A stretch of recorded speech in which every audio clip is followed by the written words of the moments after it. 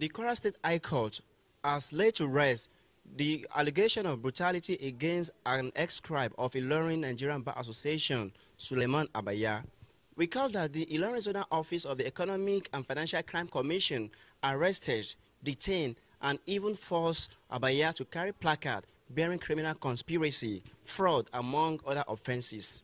In view of this, Abaya sued the commission seeking 1 billion naira compensation and public apology published in not fewer than 2 national dailies.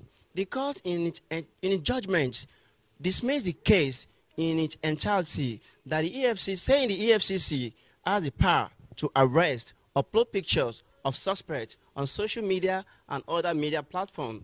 Meanwhile, Ismail AbdulRahim, who represented the applicant, expressed mixed reaction and even vowed to challenge the verdict in higher court. I am Ibrahim Mohammed, reporting for the Informer 247. Judgment was delivered today, and it went against the applicant, Abaya, that sued the EFCC.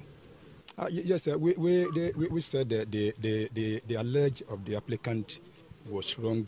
It was not in consonance with the laid down procedure.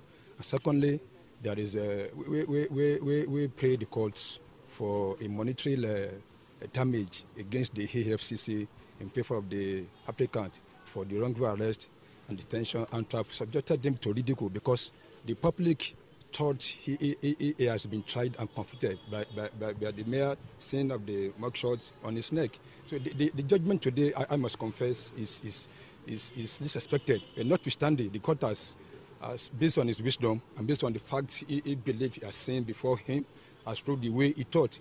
So perhaps we may test the judgment in the higher tribunal.